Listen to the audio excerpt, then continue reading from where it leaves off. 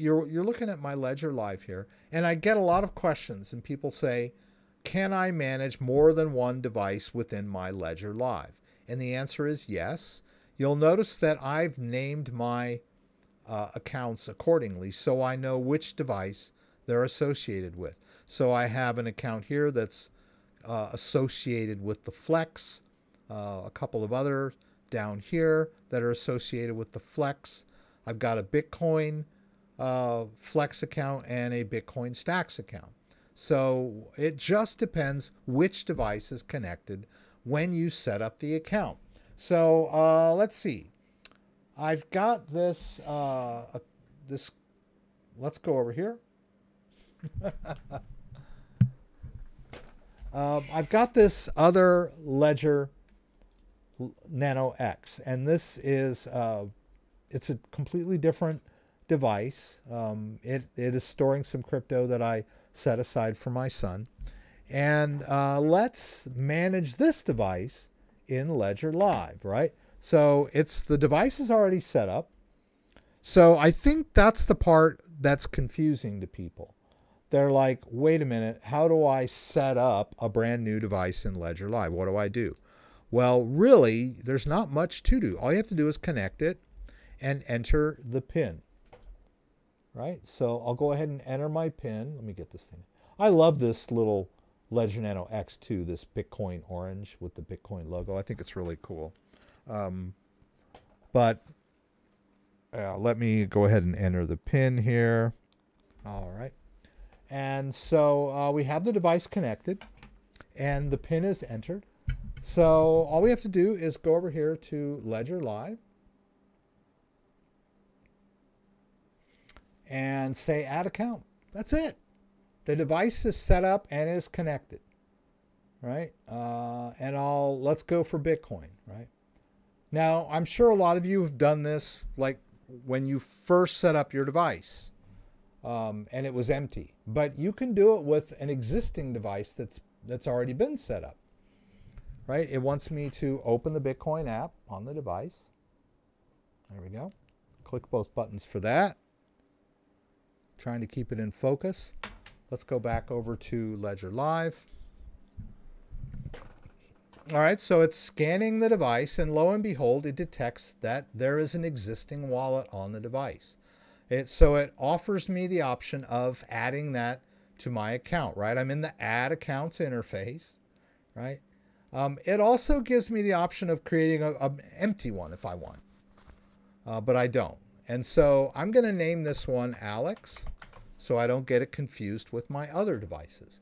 Or we could just call this one Nano X, right? So we know what it's all about.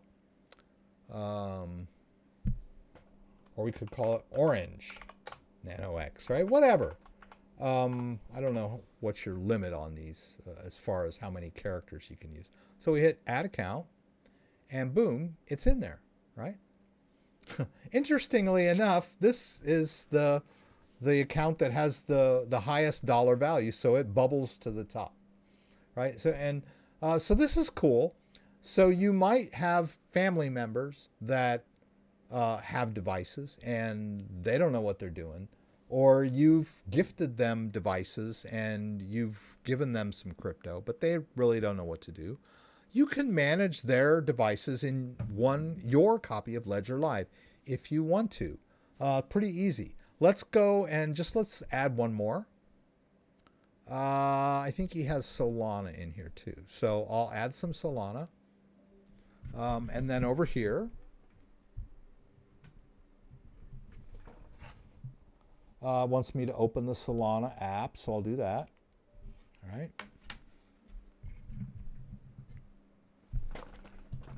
All right, it's going to scan the device, and it's going to request that the device export the public information, right? This is a cryptographically formatted message, and the device will respond with, oh, okay, you want the public information? Okay. Well, how do we know that, some crazy person didn't get this information? Well, that crazy person would need to know the PIN of the device. And that's a big deal. A lot of people worry about their device and they go, oh my God, I lost my device. Somebody's going to get a hold of it and steal all my crypto. Well, the device is designed to fail after the third attempt. So it's pretty unlikely that someone is just going to find your device in the gutter and guess your PIN in less than 3 tries, you know. It's almost astronomical when you think about it. All right, so we've added 2 accounts that are being managed on another device, right? So now I'm managing 3 different devices within this copy of Ledger Live. This one, right? The one we just added 2 accounts for, the Ledger STAX and my Ledger Flex, right? The only drawback to this little scheme is the portfolio. The portfolio cannot separate accounts. So if you're managing, you know, your sister's or your wife's or your kids' devices in your copy of Ledger Live, you're going to see a lump sum of all of the accounts, right? There's no way to separate it. There are other trickier ways to actually kind of have different copies of Ledger Live, but that involves folder swapping down in the Windows system folders, and that's a little bit tricky. It would be so cool if Ledger had profiles, like, you know, your Amazon Prime account or your Netflix account, where each person had their own account and their own, you know, playlist and their own recently watched and, you know, their own crypto accounts with separate balances. You know, that would be so cool, but they don't. So you can manage multiple devices in one copy of Ledger Live, but you cannot separate out the dollar values. So that's the only drawback.